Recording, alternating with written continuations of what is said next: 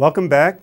My name is Erich Jarvis. I'm an associate professor at the Duke University Medical Center and also a Howard Hughes Medical Institute investigator. And we are talking about brain pathways for vocal learning behavior, which is the ability to imitate sounds, including speech. And in part 3 of my presentation, we're going to talk about some knowledge we've gained recently about the genes that are involved in functions of vocal learning circuits and genes that have specialized behaviors in these circuits. And the first one I want to talk about is called FOXP2. In humans, when the FOXP2 gene is mutated, we lose the ability to appropriately produce normal speech. We go, ah, ba, how are you? It's hard to sequence phonemes together. And so that was the first gene that was discovered for that ability, and itself is a gene that regulates the synthesis of other genes. My lab and several other labs have actually looked at the FOXP2 gene in the songbird brain, and here's what it looks like in a zebrafinch. Here again is the forebrain, and here is the basal ganglia. FOXP2 is expressed at high levels in this basal ganglia region called the striatum, the white signal here. It's also in the thalamus. And at a young age, it's pretty high, including in this area axon nucleus. And when a juvenile zebrafinch gets to become what we call this juvenile subsong stage of singing, FOXP2 goes up to higher levels in area X, and then when he becomes an adult, it comes down. And shown down here, is the age of those animals at hatching. Here is your juvenile. Here is the juvenile, what we call the subsong. And he's not imitating well the song of the adult tutor. This is a male who is singing to a tutti. But when he's an adult, that juvenile becomes an adult and gets his orange cheek patch and all his nice colored feathers. He sings a well-imitated song. And so FOXP2 expression is going up during that imitation process, and it goes down. So this is interesting.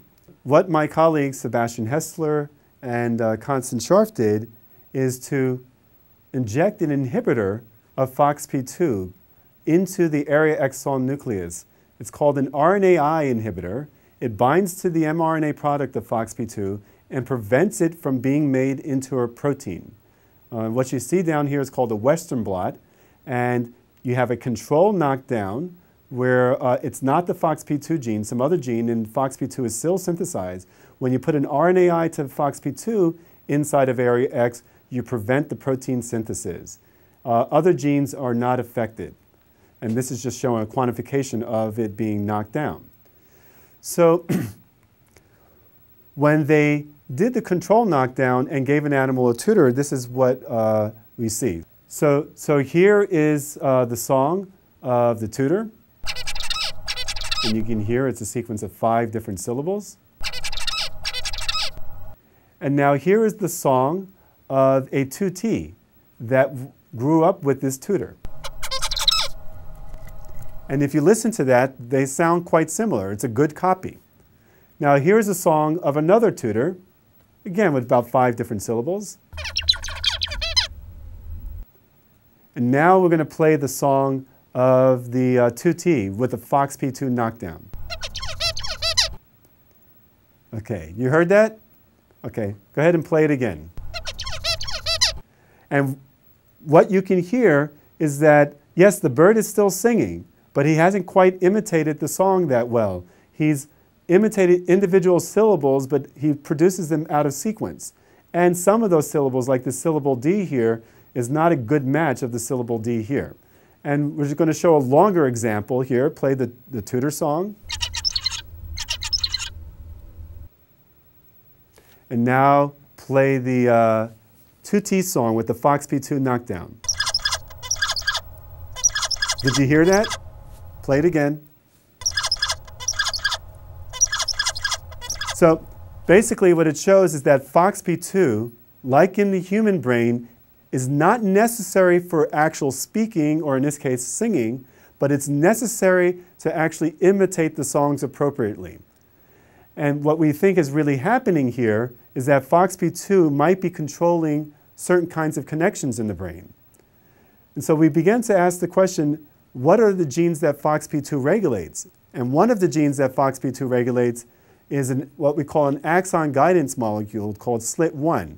The human version of SLIT1, the human version of FOXP2 regulates this neural connectivity gene differently than the chimpanzee version.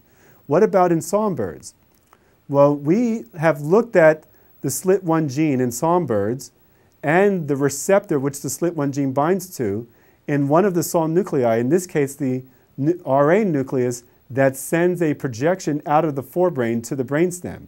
And what we find is that in all vocal learning birds, the RA nucleus has downregulation of SLIT1 compared to the surrounding brain areas in a songbird, a hummingbird, and a parrot. And what's more interesting about the parrot is that it has two parts to its motor learning nucleus. One part that makes a projection down to the vocal organs for controlling vocal behavior, and another part here that connects up to other brain areas for vocal behavior. It's only the part that makes that specialized connection to the vocal motor neurons that actually has the specialized gene regulation. And if you look at the brain of a non-vocal learning animal here, such as a ringdove and a quail, you can see that they don't have these brain areas of low gene regulation for this axon guidance molecule. So we think that this connection here might be associated with specialized regulation of this SLIT1 gene. And this is new data that we're working on now. It's unpublished, but it's something that gives you a teaser of what's to happen next. And our hypothesis is that if we can control these neural connections through downregulating or upregulating these genes in vocal learning circuits in a non-vocal learning species, maybe we can control its vocal learning behavior. So I'm going to summarize here to put this in a broader context, to think about how these brain circuits evolve. We like to think of the brain as something special. But what I'm suggesting from our hypothesis is that the way brains evolved is much like the way other organ systems evolved. For instance, in the evolution of wings, what is thought to have happened is wings evolved 3 times independently, if not more, in birds, bats, ancient flying dinosaurs who are petrels. And basically, what has happened is that each time the wings evolved at the sides of the body, at the center of gravity. So when the bird flies, in this case, the Earth's gravitational force is pulling at the center of the body. So you don't want to evolve one wing on the head, one wing on the tail, or on the back or the chest. This is the most energetic way to fly. If there's a mutation in the genome that accidentally puts a wing-like structure on the head, then the bird is not going to survive. And each time wings evolved, it also used the upper limbs here, so the arms in these different animals. So there was a pre-existing substrate.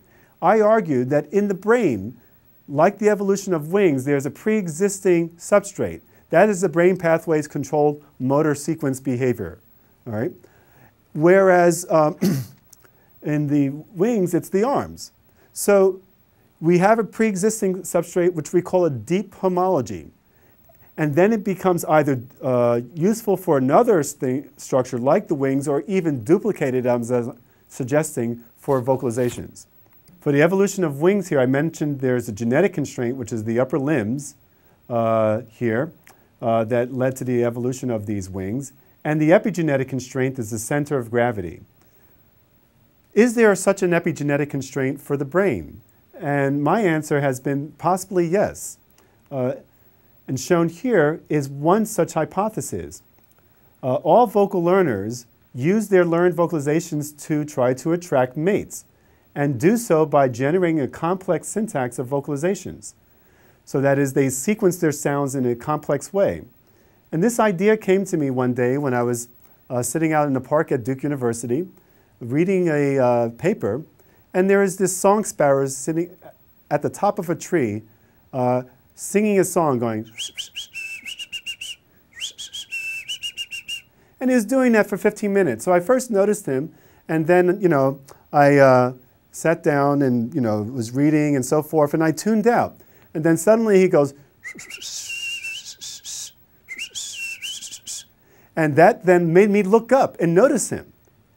And so that meant that that bird was trying to get attention. He wasn't trying to get my attention per se, but he was trying to get the attention of the opposite sex. And that's what we mean by mate attraction in this case. Another theory is that vocal learners have the ability to propagate their sounds in different environments. So a pigeon vocalizes best on the ground. Some other bird species vocalize best in the trees or the savanna because of the way they can change the pitch of their vocalizations or the frequency modulation. Whereas non-vocal learning species only can produce sounds best in a particular environment.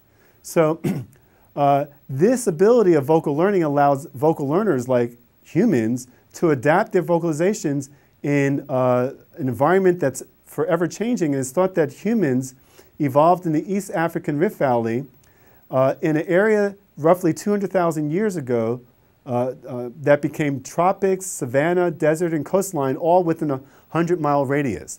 And this is one idea, is that a complex, varying environment could also select for the need to produce vocalizations in different ways.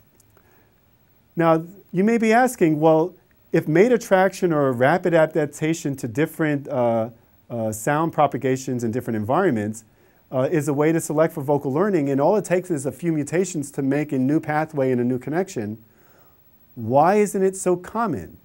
And my hypothesis is that not only are the mates paying attention to you and listening to your songs and not habituating to it when you change it, but so are the predators.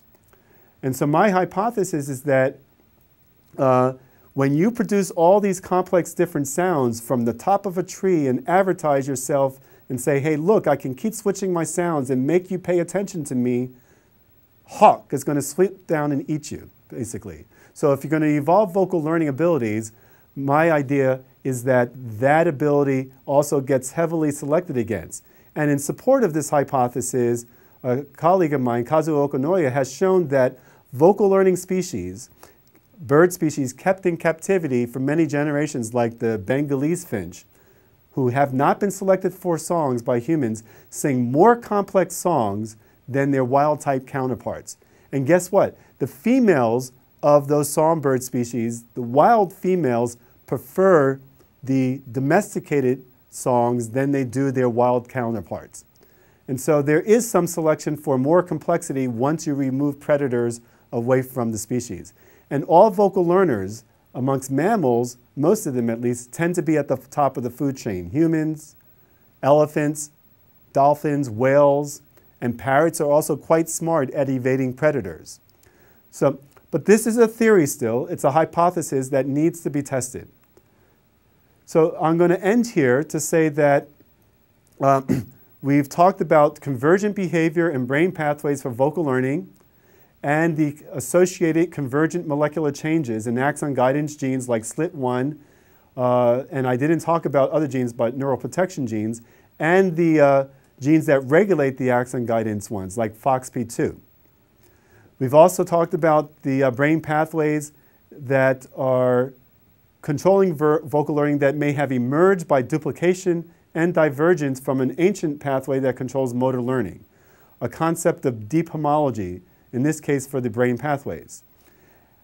This theory helps explain a possible idea, another one, that is thought to be involved in the evolution of speech. That is the gestural hypothesis of speech evolution, where if you may have noticed throughout my entire presentation, if you go back over it, when I talk, I move my limbs. And it's been found that all people move their limbs, particularly their hands, when they talk. Not only that, when you talk in different languages, you move your limbs in a different way. That is, gesturing is learned. And gesturing occurs actually even before you learn how to speak. Chimpanzees can learn how to gesture, but they can't learn how to vocalize. They can learn how to do sign language. And so one idea is that the brain pathways that control gesturing are somehow linked up with the brain pathways that control vocalizations, and that they're somehow evolutionarily related. And I think my motor theory of vocal learning origin helps explain that. And then finally, I propose that this mechanism of brain pathway duplication and divergence for a new behavior may be a general mechanism for evolution of complex behavioral traits. All this work is not just done by me, but it takes a team of scientists, as you can see here in my lab back in 2010, where we have different people doing different aspects of this work. For example, Ray Wang here discovered the SLIT1 gene is differentially expressed in these SON nuclei, along with a collaborator in the lab, Irina Hara. Miriam Rivas was studying some of these genes as well. And we have Osceola Whitney and Andreas Pefning, who were students in the lab and a postdoc, who were also studying how these pathways regulate genes in the brain. That is, how vocal learning behavior regulates these genes. So it takes a team effort. And I hope this presentation will inspire other students to ask the questions and work as a team with other scientists who are interested in how the brain controls complex behaviors.